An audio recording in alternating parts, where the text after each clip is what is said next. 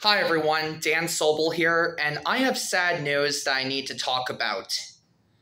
So, the actor from Jaws 2, named Marc Gilpin, has sadly passed away at the age of 56.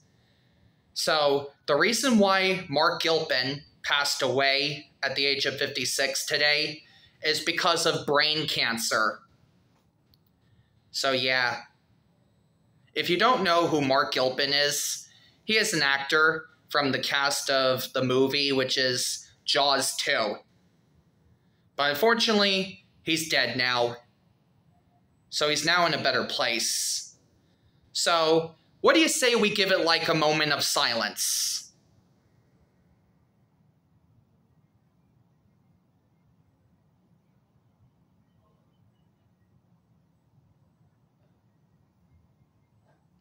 Thank you. Marc Gilpin will be sadly missed. May he now rest in peace.